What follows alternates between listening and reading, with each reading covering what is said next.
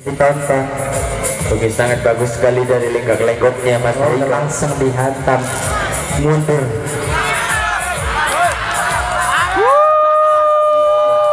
Oke, beri semangat untuk komentator kita, yaitu saya dan Malam.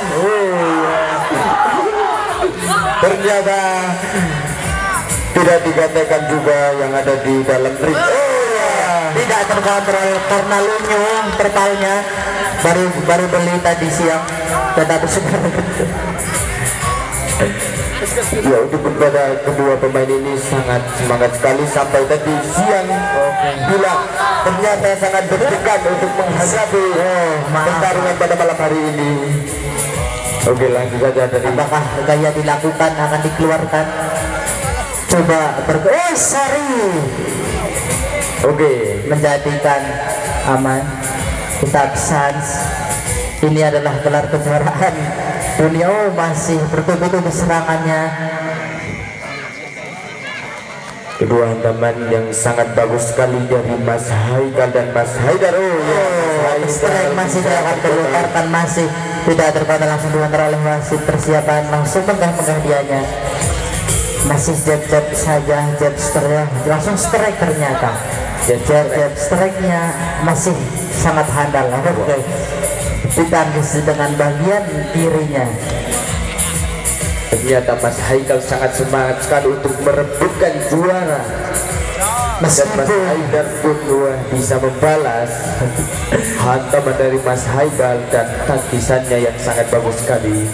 Meskipun tidak aktif dalam bidang pendidikan, yaitu khususnya dalam sekolah, yaitu Mas Haikal, tetapi dalam mode di atas ring seperti ini menjadikan semangatnya menjulang tinggi ke atas langit. Sab ketujuh. Tetapi waktu pun masih 10 detik terakhir untuk ronde pertama. Tetap kita hitung 7, 6, 5, 4, 3, 2, 1. Balik.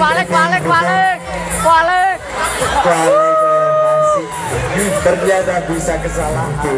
Apakah tendangannya efektif? Saya sudah mencoba dengan Mas Haidar, sangat efektif. Gayanya pun seperti PNI. Tangan saya tidak kena, masih karena papan licin. Papan licin sehingga tidak bisa mengontrol kedua pemain. Ya, ring ini dibuat dari gerjen dan matras yang bagus. Oke, lanjut saja pemain. Mas Haidar sangat semangat sekali untuk menghantam Mas Haikal, dan Mas Haikal menghantam Mas Haidar dengan jab strike-nya, belum menggunakan kaki ternyata.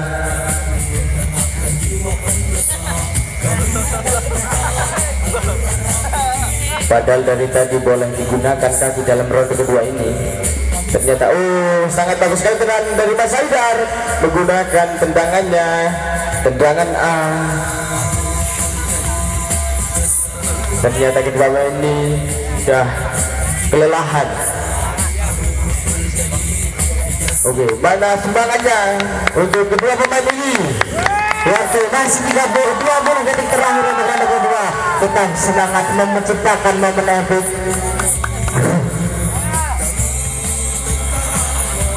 Oke, Iklan.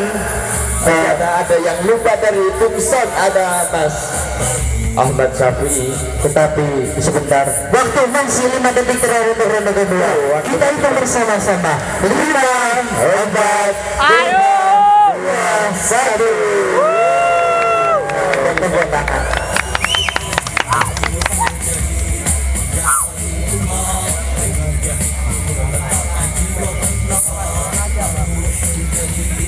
Sambil menunggu penilaian juri, kita sebutkan dulu yang akan bertanding selanjutnya, yaitu dari sudut merah ada Mansur Bawi Saputra, dari sudut biru ada Mas Nurain dari sama bersama satu kelas, tetapi sudah ditunggu oleh petarung di atas penilaian jurinya.